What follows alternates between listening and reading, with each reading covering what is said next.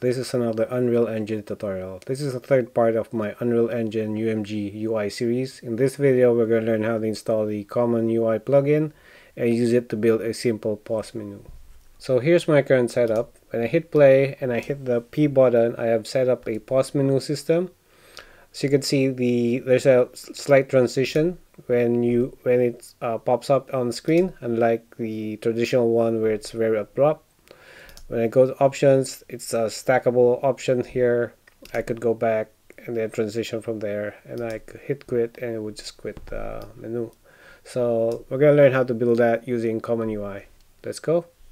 So first off, go under the plugins and search for CommonUI and activate that, and then restart the editor. Once you started, create some folder here for structure. I already created mine. So under the UI folder here, I'm just going to right click and select widget blueprint, and I'm going to search for CommonUserWidget. Select that, give it a name. I'm going to call it base. Open that up and search for the canvas panel, drag that like so, and then search for CommonActivatableWidgetStack. That's what we want. Just gonna quickly anchor that like so, and then put it in the middle. Cool. Save, and let me dock that. And then we're gonna create a couple of functions here. So go under the graph and hit on functions. So first we're gonna create a function called pushWidget. We're gonna reference that CommonActivatableWidget variable, and we're gonna say push widget. So we're grabbing that function, hook that like that, and we're gonna parameterize this function. So drag this activatable widget section here and drop it to the function like so to create a parameter. Cool. Save that. Next, another function. This time we're gonna call it remove widget. Gonna do something similar, get that, and then this time search for remove widget and hook that up like that, and do the same thing, parameterize that function. Cool. So that's all we need to do here. Go back to the content drawer. Let's create the menu, the user interface. So right click, select user interface, then widget blueprint, and this time select for CommonActivatableWidget. So this time I'm gonna create one and name it pause menu, and I'll quickly create one. So just here search for the canvas panel, and then we're gonna search for the vertical box and quickly anchor it in the middle. I'm gonna reset this guy, set this to 600 by 500, and put that in the middle like so. Next we're gonna search for text and drag it like that, and probably 35, and change it to pause, the D. Cool. And then search for buttons. So we need those buttons, and just drag it like that. Change the background color, so you could select a color here, drag it like so, like that, to remember the color later. Next, search for text, drag it like so.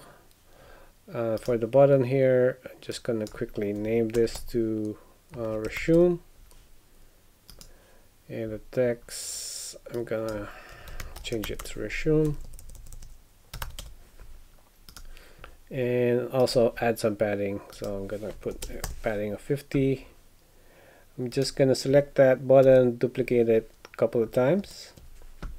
So the second button is gonna be called options, and the text under it is called options, and then the last button is quit, and the bottom under it is the text is also called quit. And we'll also add a blur. So drag a blur and then just anchor that all the way to the side, reset that, and I think if I put the offset to 0 and the 0, it would cover the entire area, and change the Z order to -1, and for the blur strength, change that to probably 0.15, and that should be good enough. So go back to the content drawer here, and we're just going to quickly duplicate this. So, and this one is going to be called Options Menu, and then just swap out some information here. So options, we're not gonna implement the functionality here. I'm just gonna put some placeholder text. So here I'm just gonna put text block here, put a padding of maybe 10. This is gonna be sound, and then I'm just gonna duplicate that, and this is music. And we also need a button, so for the button, just drag it like that on top here, so it's not covering the entire canvas. Just gonna reset those there, change this to 200 by 50, and add some text. Also I'm going to change that button color to here, and the text I'm just going to call it back. Cool. So we haven't wired any functionality yet, but let's first hook up the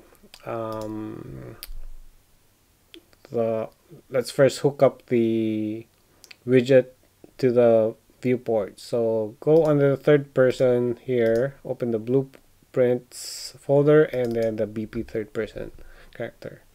So search for the event begin play. So we want to hook up at the end of this. So I'm just going to create a custom function, a custom event, and say add widget. From here I'm going to drag and say create widget. Look for that node, and for here I'm just select WB base, which is the one we just created, and add to viewport. That, and at end here add widget. Call that custom event. Cool. And next we're gonna bind some keys. So first right click and search for keyboard P. So I'm using the P keyboard here, and then I'm gonna actually need to create a reference here. So I'm just gonna quickly disconnect that, create a reference here, which I think I already have created here. So I'm just gonna delete that and redo that again. So promote to a variable, I'm gonna call this widget reference, like so. Hook that up like that, and drag that in here so I could use it. And from here I'm gonna say push widget, and on press push that. The one that we want is the pause menu. So let's quickly test this out and hit play and hit P. Alright, so the pause menu is working, but the background is not proper. So if I go back to my pause menu here, the background blur, instead of 15, it should be 0.15, should be 15, and I'll probably do the same here on the options menu. So hit that, and when I hit play now and hit P, yeah, now I get the background view, background blur. Now the functionality are not wired yet, so let's do that. So first let's go back to the third person character, so because we want to set the input mode. So search for input mode to UI only, and get the player controller like so, and hook that up to that. So right now it's a little bit cramped in here. I'm just gonna move that comment and say pause. I'm also gonna put a comment here, add widget. Cool, save. Now let's wire them up. So first on the pause menu here, go under the graph, and we want to initialize. So on init, Event initialize, we want to get the player character, and we want to get the cast to the third person, BP third person character, and then we want to get the widget reference. So get widget reference, and we want to promote this as a variable. So hook that up like that, and hook that up like so. And the rest here we don't need, so you can delete that. So for the resume button here, click on click, and we want to get that reference to this one. So on resume we want to remove the current widget. So here say remove widget, and we want a reference to self. So we want to remove this current widget, the pause menu. Save, and then on the options menu, click on click there, get reference to that widget again, and this time you want to push widget. Hook that up like so, and for the activatable widget class, select the options menu this time. Save, and then for the quit button, we don't even need the reference, we just say quit game. That should be it. Save. Now jumping back to the options menu, we implemented this back button, so we need to kind of do the same, but we need a reference to that same widget. So on init here, go up, get the player controller, player character, cast to BP third person,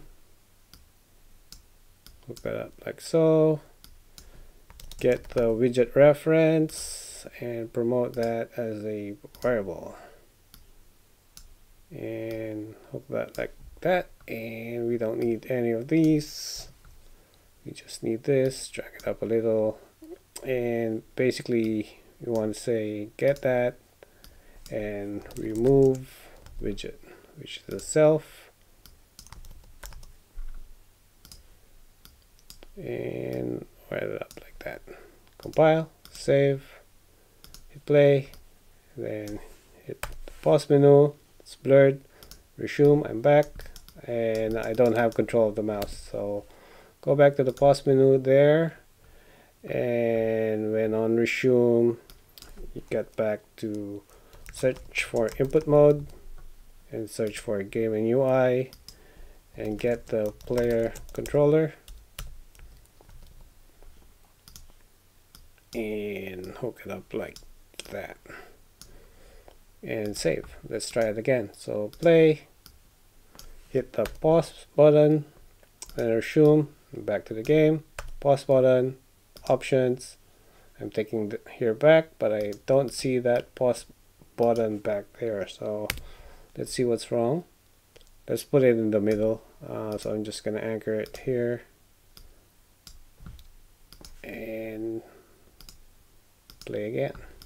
So pause, options, I get this options, hit back, I'm back, I hit quit, and I'm out of the game. So there you go, how to use the Common UI to build a pause menu. Hope you like this video. Thumbs up, thumbs down. Please subscribe to the channel. Cheers, bye for now.